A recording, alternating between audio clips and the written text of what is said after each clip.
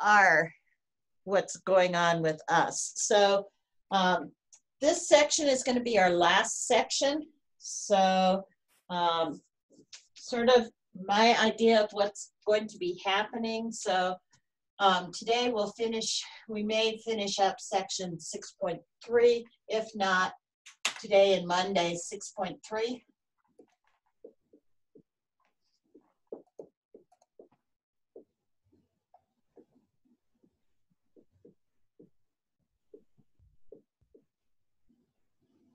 And then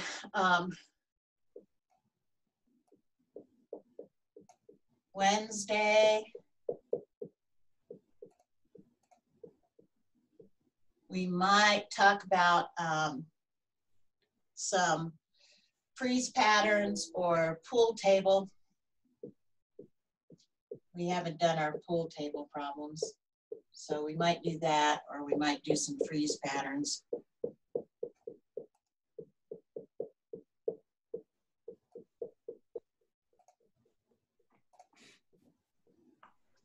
Due on Thursday,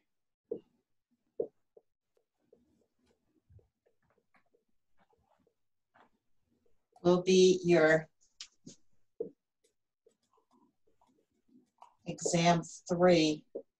And on Saturday,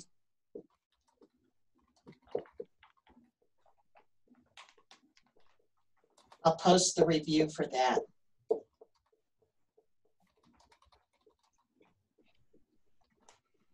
And then on Wednesday, I'll go ahead and send out the exam, and then it'll be due on Thursday. Is this exam going to be conducted the same way the last one was? Yes. Okay, thank you. So,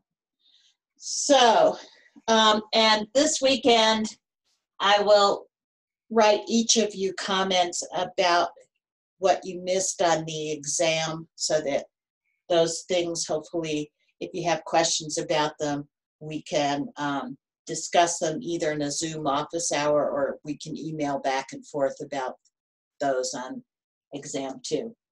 Okay, so does that make sense to everybody, what we're going to be doing for the next week? Question? Looks good. Okay. All right, so we left off, Courtney, what was the last theorem we proved? Theorem 6.2.6. Okay, so we have 2 more to go. So we have theorem 6.2.7, which talks about what happens when we have a chord. Well, we have 2 tangents, and this is measurement K out here, and this is measurement J for this. So we have 2 tangents, and we'd like to, and this is angle 1 in here, and we'd like to say that the measure, so what we're trying to prove is the measure of angle 1 is equal to 1/2 K degrees minus J degrees. So essentially, if you've noticed, except for when we have the secant lines inside, all the rest of that's a sum. All the rest of these, to figure out the angle, it's always the difference of the 2 arcs. So let's look and see what happens here for this one.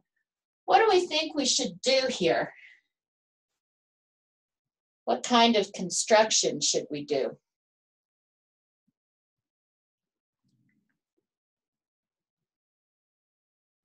Remember, these are tangents, right? Should we draw, should we draw radii that meet at the tangent point, and that would form a right angle with the lines that are tangent. Okay. So we have suggestion of drawing in the two radii. Is there anything else that we think we might want to do as far as construction? What about a diameter? Well, we have to be careful. I'm not sure if we want a diameter, but we probably along those lines, and this might have been what you were thinking, Courtney, is to construct the line segment that joins P and O, the center. Yeah. Okay. So in other words, it's not just a diameter, it is the line segment that's joining O and P. Okay. Now, Melinda mentioned that these are right angles. So what kind of triangles do we have? Congruent right triangles. Why are they congruent? By HL, they have the same hypotenuse and they have the same radius. I mean, radius are congruent, so by HL, they are congruent. Okay, so along those lines, later on 6.3, we have a theorem about the lengths of AP and BP. So Guy just proved something for us. Well, actually, he didn't quite get to that conclusion, but close enough. If you look at the picture that on the second row, the middle one, notice it says that the lengths of the tangents that meet at P are the same. Guy just proved that theorem for us. So we're going to skip over the proof of that theorem. Does that make sense to everybody? Are we okay with that? All right. So we now know that these two sides are congruent. Okay. So now what can we talk about in this? So if we draw the chord AB, what kind of triangle is triangle APB? Isosceles.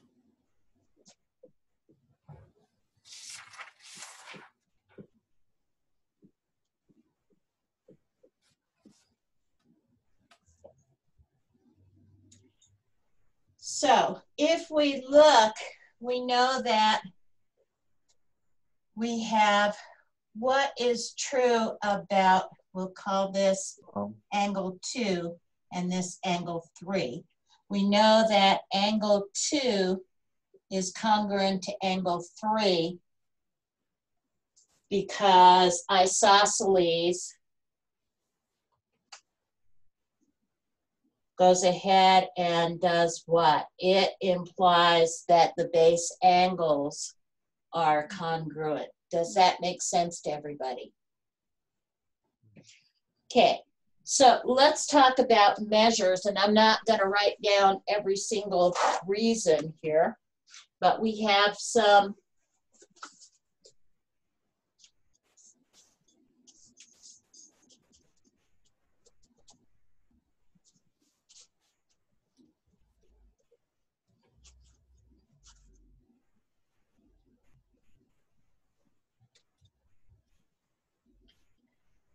So we know that 180 degrees is equal to the measure of angle 1 plus the measure of angle 2 plus the measure of angle 3. Because the sum of the interior angles of a triangle, the sum of the measure of the interior angles of a triangle is equal to 180. Now, we also know something about the measure of angle 2 and the measure of angle 3, because those are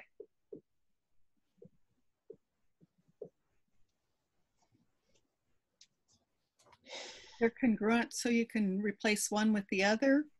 Well, even more so, what do we know about the measure of an angle that's formed by a chord and a tangent line?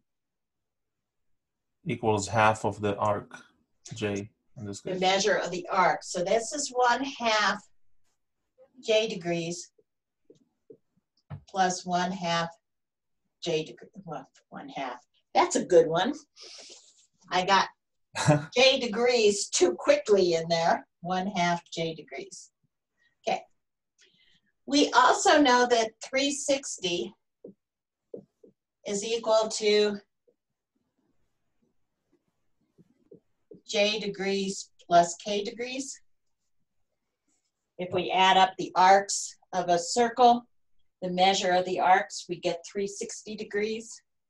So 180 degrees is equal to 1/2 J degrees plus 1/2 K degrees.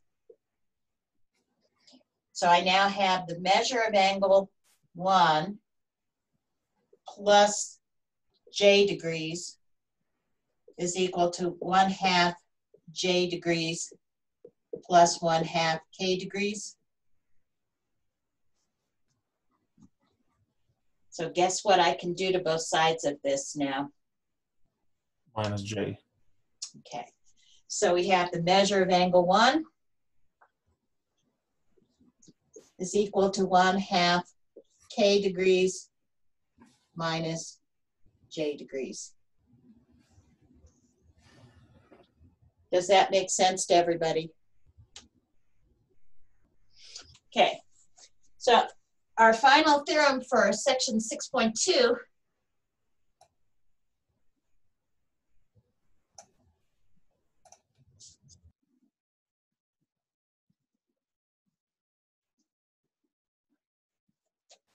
is if two parallel lines intersect a circle, the intersected arcs between these are congruent.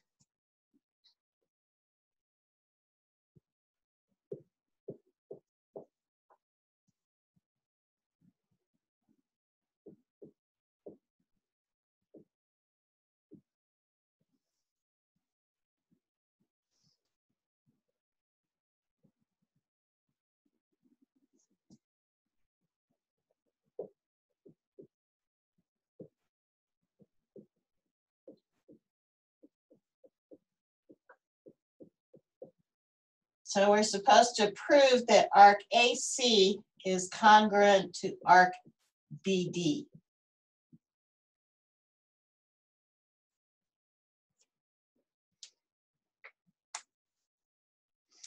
So Courtney, any suggestions as to what we might want to go ahead and construct here? I don't know. Would it help to construct like segments from BC to AD? Or Okay, so we'll go ahead and construct the BC. We'll just do one of them. okay. Okay, now these are parallel lines. Remember, we're given AD is parallel to CD. So I'm going to call this 1 and this 2 so we don't have a lot of alphabet soup going on. So let's see. Catherine, what can I say about angle 1 and angle 2? They're congruent Okay, why? because interior angles are congruent. Okay, parallel implies alternate interior angles congruent. Okay. Question on that? Okay. So what do we know about arcs that are intercepted by inscribed angles of the same measure or congruent angles. What does that tell us about these two arcs? Arc AC and arc BD? I believe they'd be congruent as well. Right.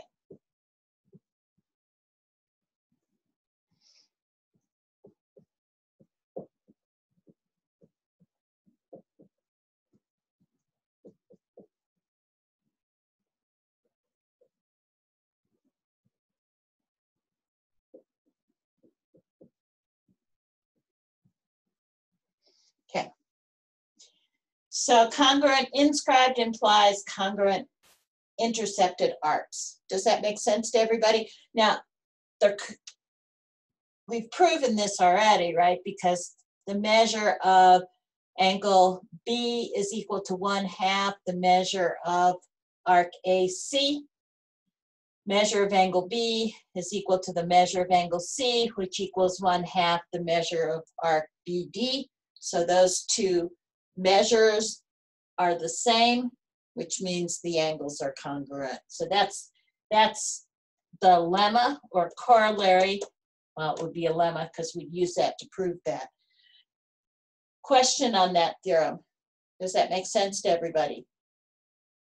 Okay, so in section 6.3, we have a couple of theorems about the perpendicular to a chord. The first one says if a line is drawn through the center of a circle perpendicular to a chord, then it bisects the chord and its arc.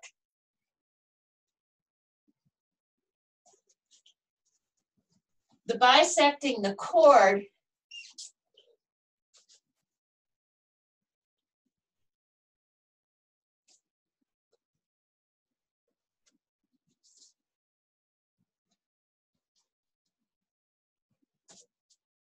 we really proved that before, but let's go ahead and look at the picture and sort of give an outline of the proof. So this says, suppose we have a chord and we have a line is drawn through the center of a circle perpendicular to a chord. So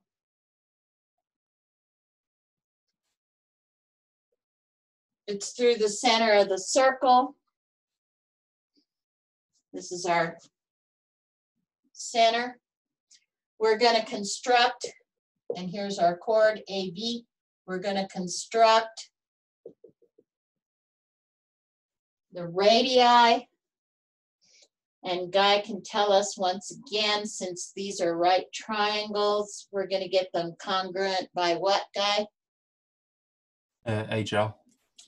And so since they're congruent, that says that these two segments are congruent, so that says it bisects. These two angles are congruent, and what do we know, Courtney, if we have congruent central angles, what's true about the arcs?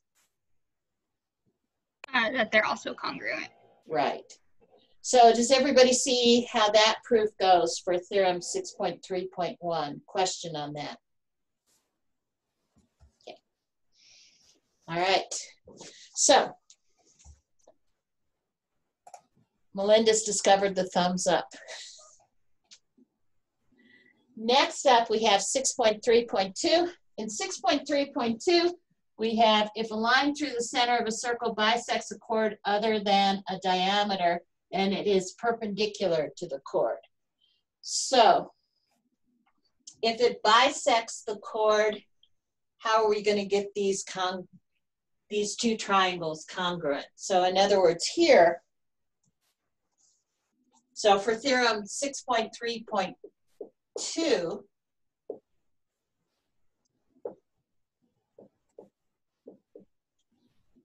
this time, instead of having the right angle, we're trying to prove that it's a right angle,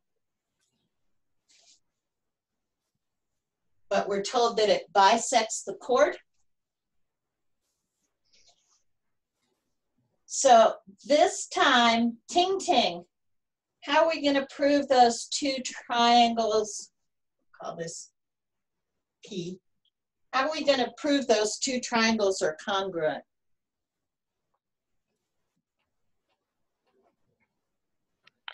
SSS. Exactly. And since it's SSS, we know these two angles are congruent. Remember, our definition for perpendicular is that what? Perpendicular means adjacent angles are congruent. So just from that, we have the fact that that line is going to be perpendicular. Okay? Does that make sense to everybody? Going once, going twice. Okay.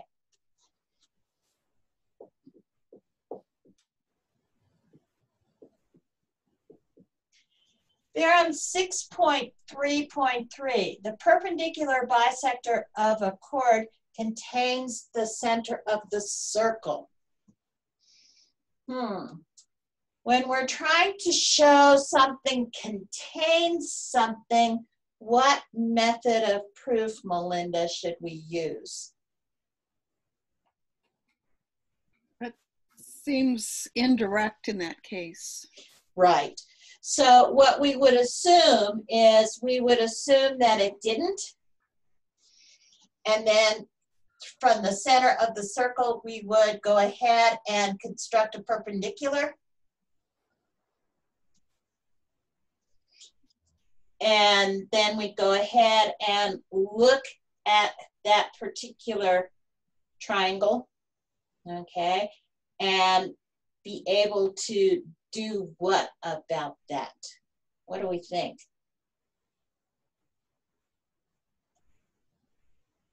How do we think we'd go about this? So we'd say that, assume that the radius doesn't, and that we construct another one that does.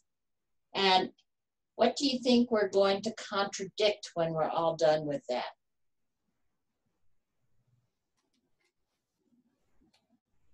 Are we going to end up with radii that aren't congruent? I guess I need a picture to see. Okay. When we're constructing that thing that doesn't include the center, I'm wondering what that looks like. Okay. So, in other words, here it says that it has to go through the center. So let's look at it not going. So I'm going to have to go off a little, right? So we'll go, we can either go what? Under or over to construct this. So we'll go, suppose we go up above. So how is that going to help us? So we're going to look at some triangles and what should happen with this angle between the diameter and the line that's not the diameter when we're all done. What should that measure be? 0. Okay. So we could look at that measure being 0. We could also look at the fact that we can try to come up with what's happening with these triangles, okay, and how those triangles are going to be congruent or not, okay. But the easiest thing would be to what? Show that that angle is going to wind up to be 0. So that's sort of the outline of how to go about proving that. We'll talk about the exact proof because I really want to get to looking at the proportionalities on those 4 figures that you have, starting with the last one on the first line for 6.2 and then the other 2. So we'll come back to this one and we'll come back to the definitions about tangency after, well, maybe not after. We said 6.3 might continue on to Monday. Looks like it will. So let's look at proving at least one of those relationships. So the theorem 6.3.4, the tangent segments to a circle from an external point are congruent. Guy did that. Thank you, Guy. Guy did that for us. We already proved that when we were proving that the angle formed by those two tangents was equal to the difference. Everybody remember how we got that by drawing those two right triangles that were congruent with the hypotenuse leg. The next one is, if two chords intersect within a circle, then the product of the lengths of the segments of one chord is equal to the product of the lengths of the segment of the other chord. Okay, so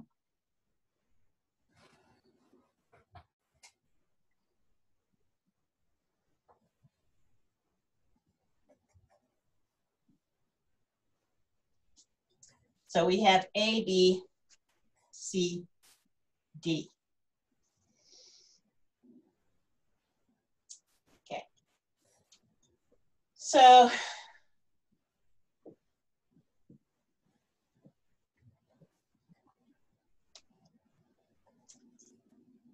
we said what we could do is somehow we could come up with similar triangles, because similar triangles will give us ratios and proportions, and so then we can multiply by the common denominator and get an expression that looks like A times B equals C times D. So we're going to sketch in chords AD and CD. So let's talk about the in-between steps. First of all, we want to prove that A times B is equal to C times D.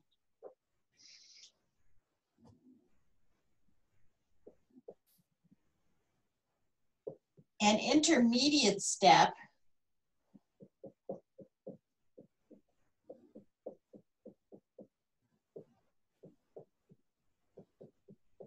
is to prove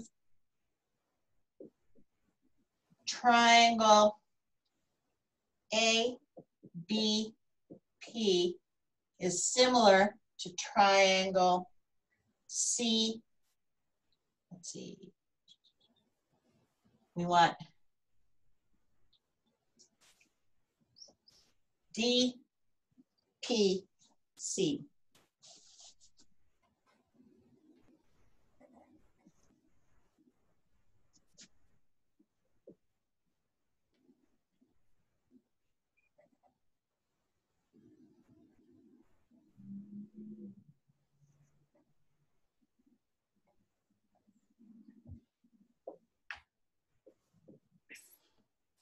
Okay. Think about why those are true while I make sure I have everybody who's in attendance today checked off.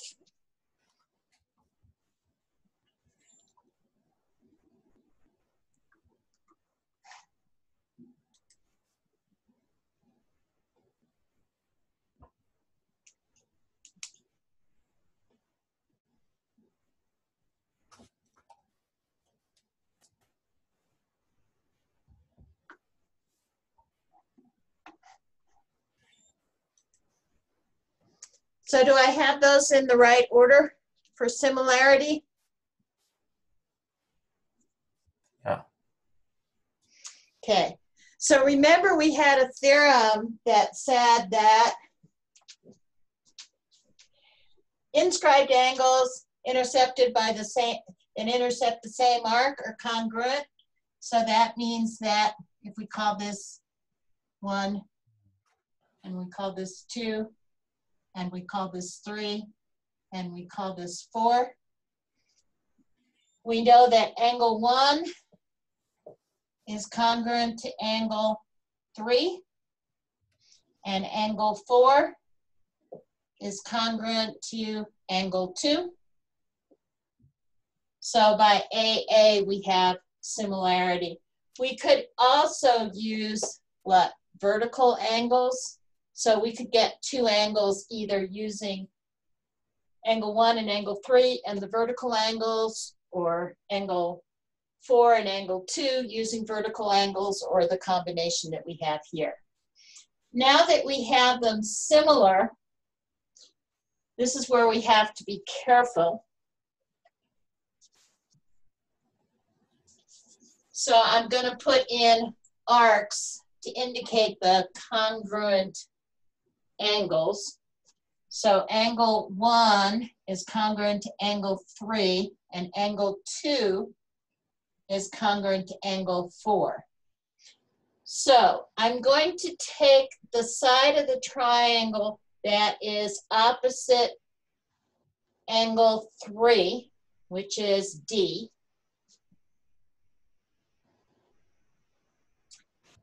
and so that means that for the other triangle, I'm going to take the side that is opposite angle 1, which is B.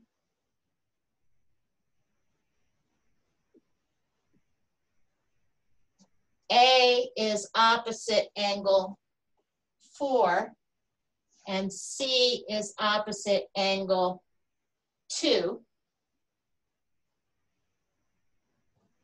Everybody follow how I decided on my proportionality. So it's really important to indicate which angles are congruent to make sure that you're writing down the right lengths of the sides that are opposite those.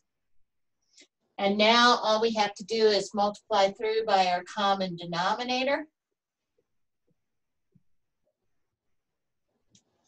And we have our proportionality. Question on that? Okay. Let's look at our next theorem. It says if two secant segments are drawn to the circle from an external point, then the products of the lengths of each secant with the length of its external segment are equal. Okay.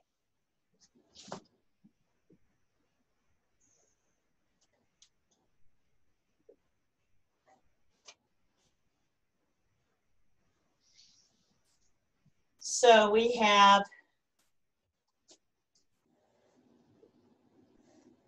S for the entire length, and we have E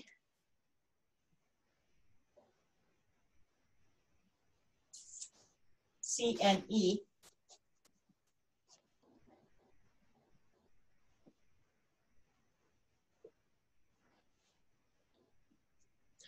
So we have R, and then if we look at our diagram, we have C and E for these lengths.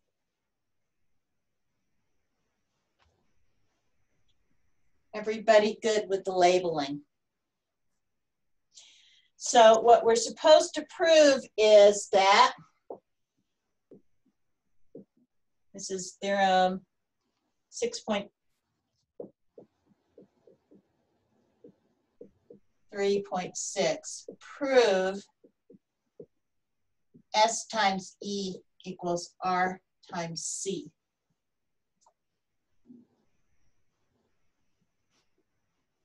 Okay. So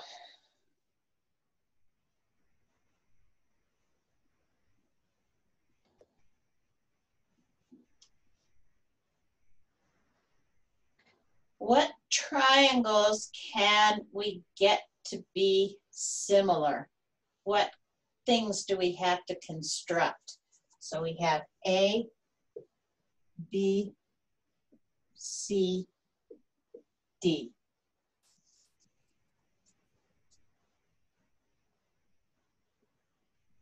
AC and BD. Okay, so we're going to construct AC and BD.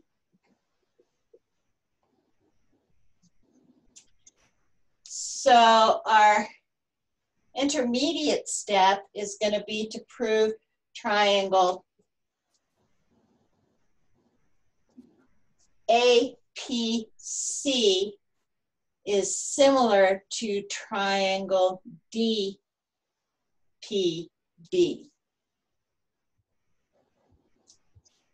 So once again, we'll label this angle out here 1, this angle 2, and this angle 3.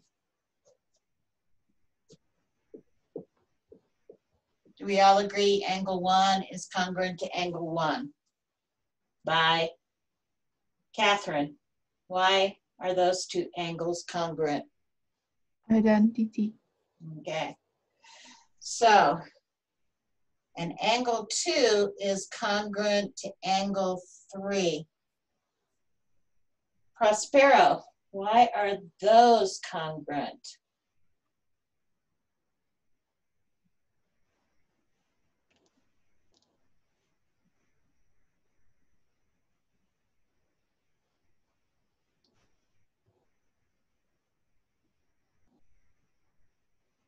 Prospero, any thoughts? Um,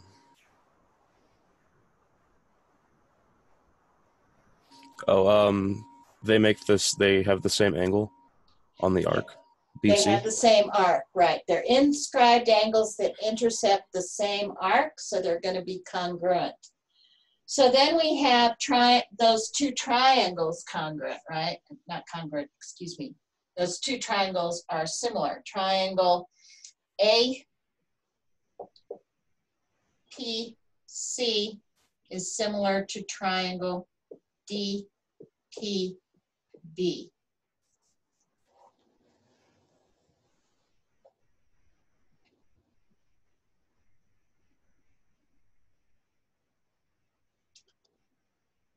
So we know S is to C,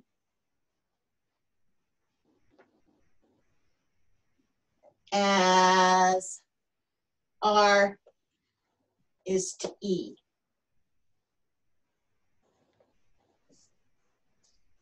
So the very long side of triangle APC is to the short side, as the long side is to the short side. And so we just do our multiply by the common denominator, and we get S times E is equal to R times C. Question on that? Okay. All right. So we will, on Monday, we will prove the last of those, which is what happens when we have a tangent and a secant. We get the length of the tangent squared equals the long length times the short length of the secant. All right, and we'll also go back and prove theorem 6.3.3. All right, so you have assignments due. We'll have a review for the exam. I should post that tomorrow, and we'll talk about that on Monday and Wednesday, and then Friday we'll talk about reviewing for the final. Okay, that's it for today. Have a great weekend, and Melinda, Guy, I will be adding those points now that the assignment is due. Okay. So they did, you have made corrections in WebAssign by them, by telling me. I sent the report in and they corrected it.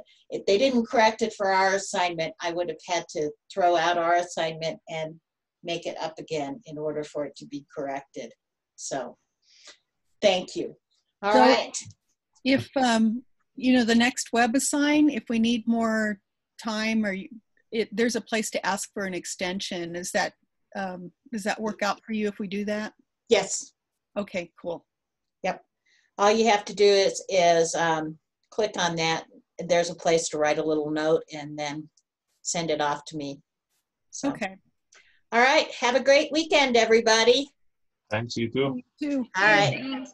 Bye. Bye. Bye-bye.